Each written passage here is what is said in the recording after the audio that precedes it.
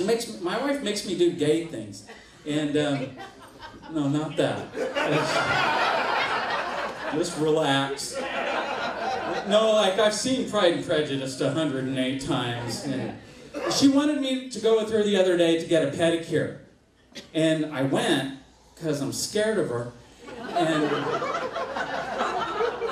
I did. And I'm sitting there in the chair, and I look.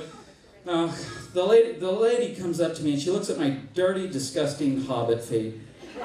And she goes, "You've never had a pedicure before, have you?" And I think she was like French, though, or something like that, because she had this real exotic accent. It was like, "You no get pedicure before, do you?"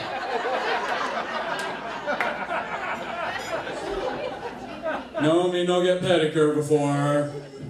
She starts hacking at my toes with these things, these like garden tool things. I don't know what they're like.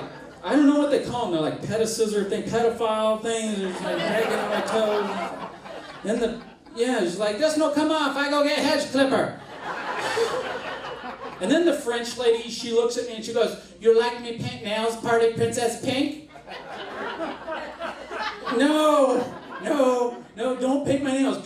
Please, do not paint. Oh, that's pretty. Sure, go ahead. Can you put a little ladybug on there? Oh, that's precious. That is. Well, let's get the Brazilian wax, shall we? Let's just... Where are those hedge clippers? Let's do this. I almost expected her to look at me and go, "You like happy ending?" Honey, can I have a happy ending?